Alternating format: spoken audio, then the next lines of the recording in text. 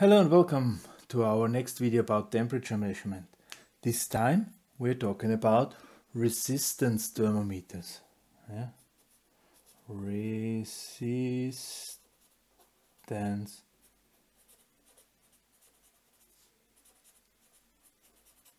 thermometers.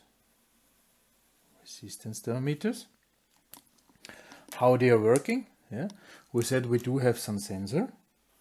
Yeah? This time this sensor is some resistor, yeah, which is changing its resistance with the temperature. Okay? And this I'm going to connect.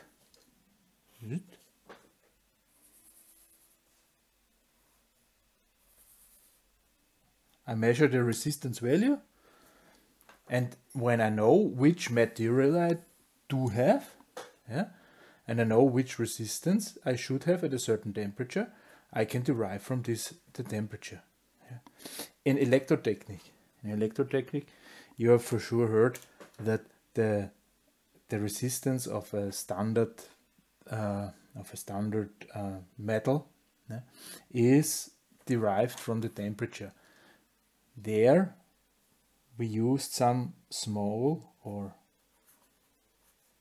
linearization. We said it's R20 multiplied by 1 plus alpha multiplied by delta theta.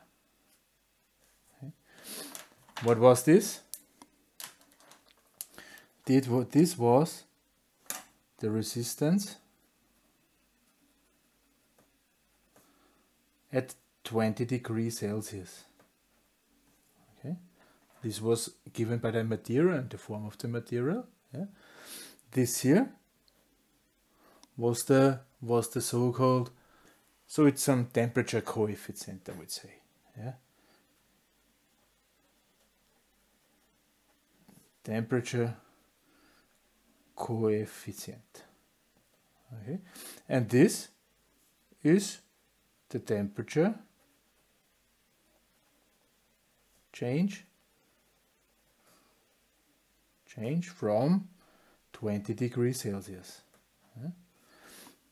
This was a linear, and this is the resistance at a certain temperature.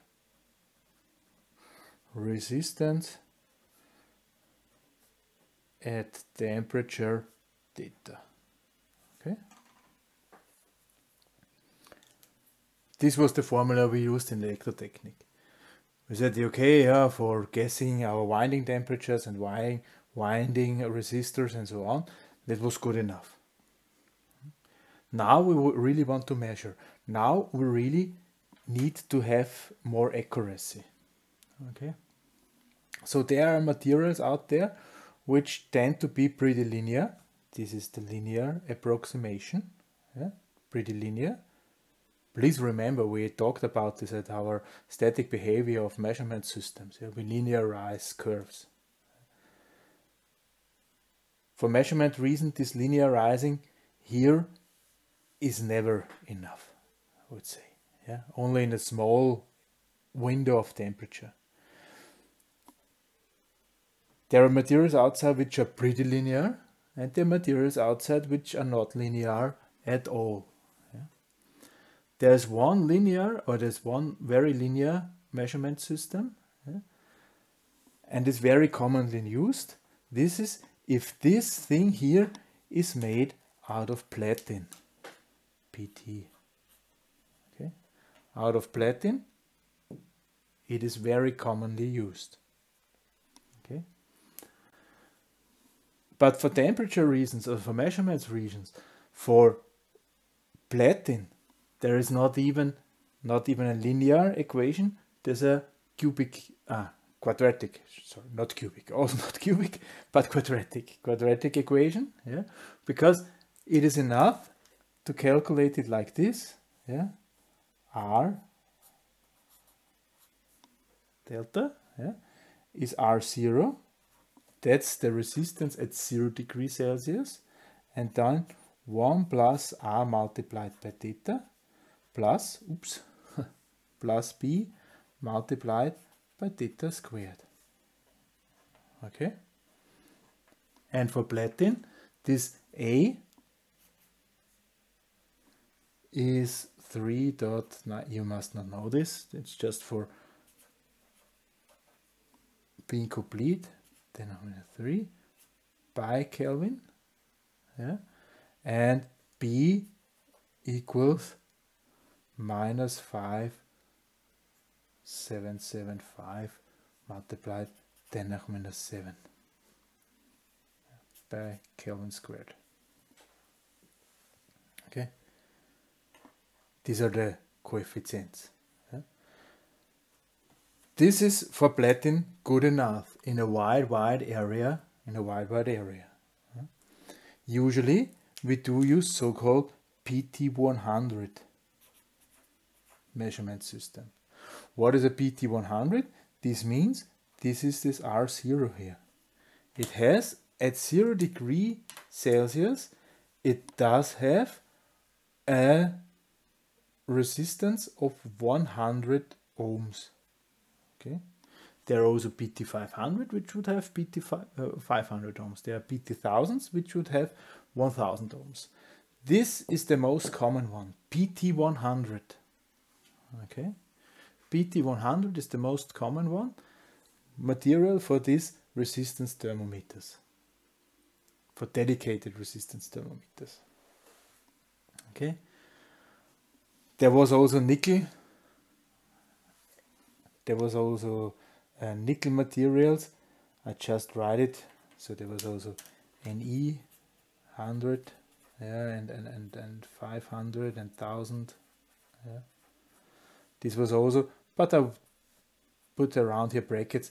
They are not used anymore because platinum is simply, this is the resistance thermometer.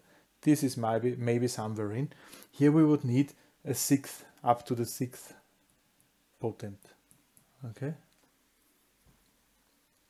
Especially under 0 degrees Celsius, there is quite some off.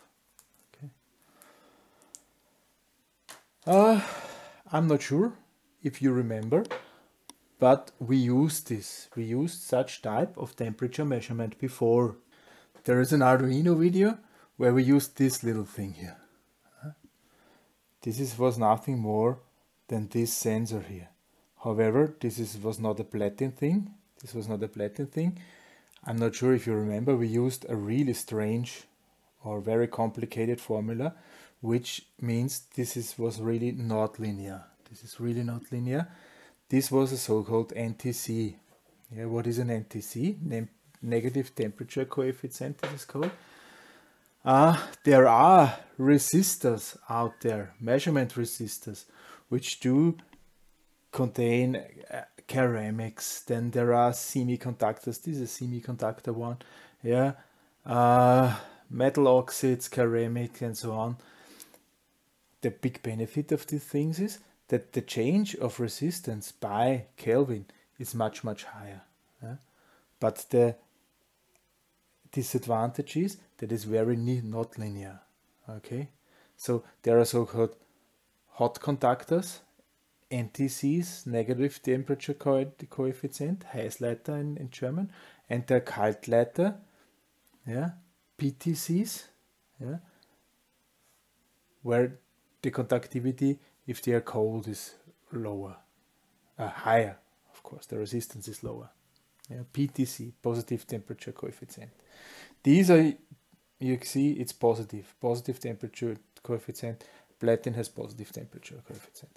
These things here, they are available with negative and positive temperature coefficients. A lot of things here, they do really, doesn't really fit to measurement purposes. These things here, they're usually not only influenced by the temperature, but also by humidity. They have a certain memory, yeah. So this means whatever is the resistance is also influenced by the history before. So this makes it a little bit complicated to use for exact measurements. Those things, however, do have, since they're mostly semiconductors, they do have a great benefit, and this benefit is that I can plant them directly on my chip, yeah? Inside the CPU, inside the memory.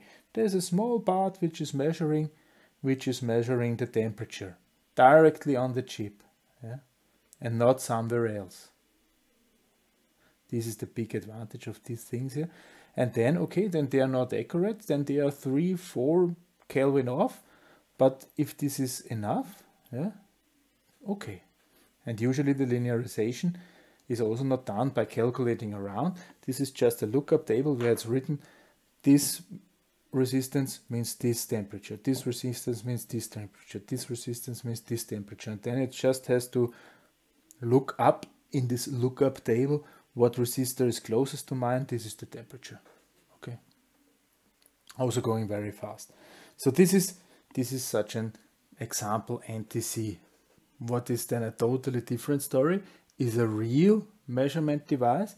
This looks like this. Okay. Here you can see this thing here is a PT100. Can we read this? It's a PT100 measurement, and there is also written class B and 3-wire connection. So it's PT100, which means we do have 100 ohms at 0 degrees Celsius. Yeah? And class B, what does class B mean? Class B, there are several classes. Okay, there are several classes of temperature measurement PT100s. There's class AA. What means we do have 0.1 Kelvin. We are 0.1 Kelvin up or off plus 0.0017 multiplied by the temperature. Okay. Then there's class A. This means we are 0.15 Kelvin off, yeah, plus 0.002 multiplied by the temperature. And class B, what this one here is, this one here is, this means we are 0.3 Kelvin off, yeah, plus 0.005 multiplied by the temperature. Okay, so if we do have 10 degree, then we are 0.05 Kelvin more off. Okay? And class C would also not be defined. Then we have 0.6 Kelvin plus 0.01. Okay, these are the classes of the PT100. So I use blue. And this is class B thing. I would suggest, let's open it. Let's look inside. Let's look inside.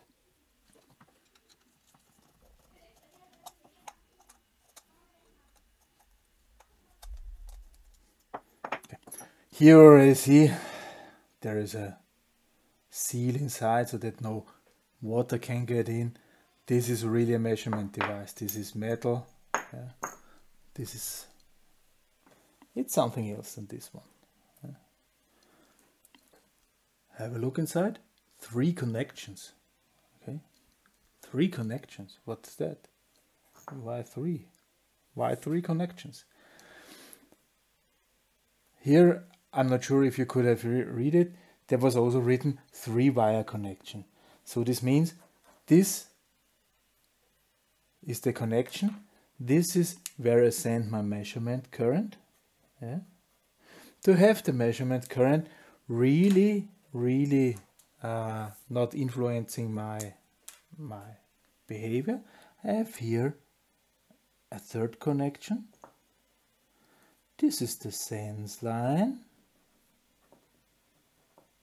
Yeah. And here I connect my voltmeter to measure the voltage. Yeah. This means this line resistance here, we would have here a line resistance, does not really influence my measurement. Okay, 3-wire connection, that's this. There's this big tube and so on, that's not really the sensor. That's not really the sensor. We can even open it a little bit more to have a further look inside.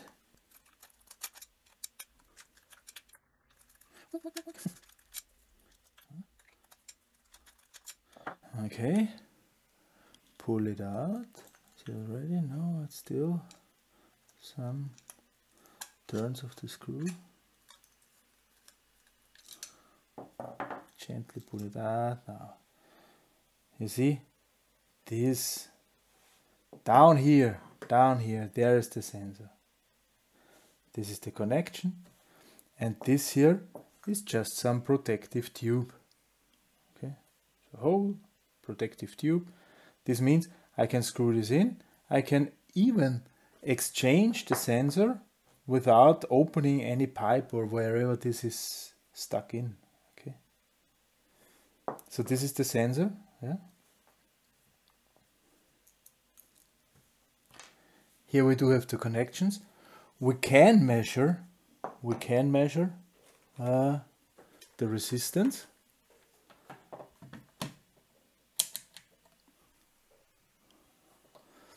Let's measure the resistance.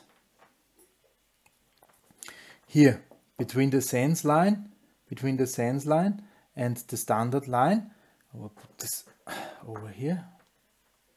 Cluck. Yeah.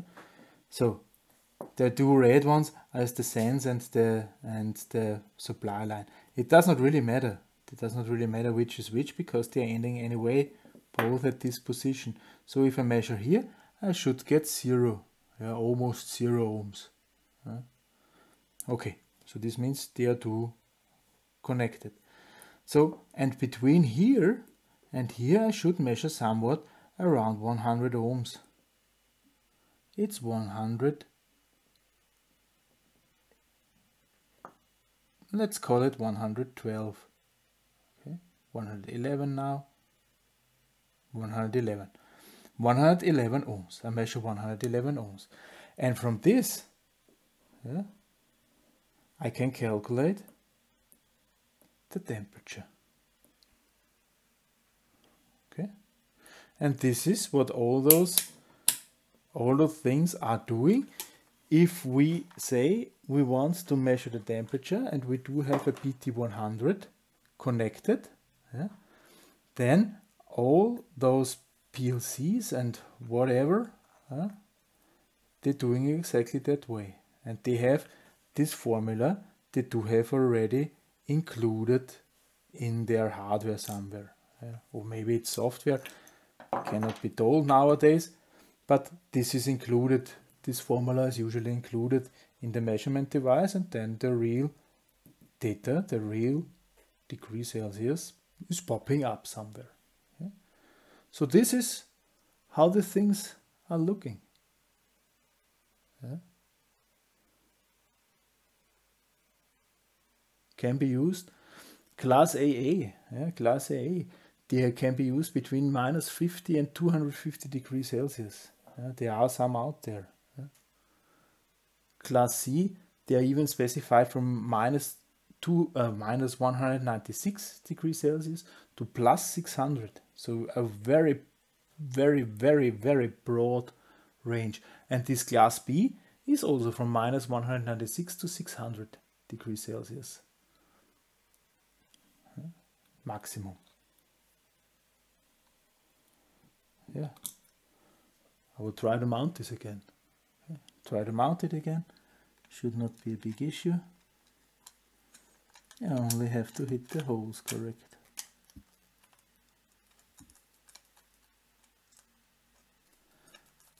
Be gentle, because it's aluminium. Yeah.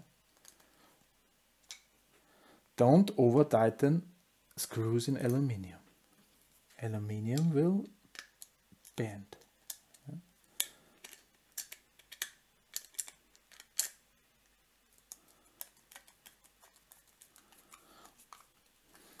But that's not only true for sensors, that's also true for motor blocks, for instance. Yeah. This is why somebody is thinking about the maximum torque.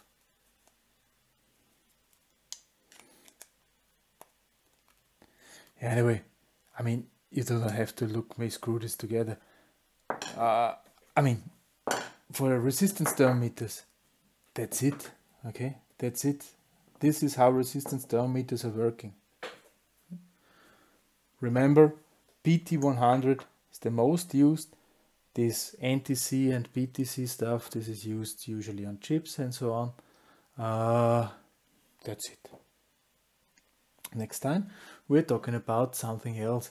Next time we are talking about the so-called thermoelements. Yeah? There's an effect, Seebeck effect. I will explain what this means, this Seebeck effect, and how this is used. For this time, thank you very much for listening. Thank you very much for listening, and goodbye.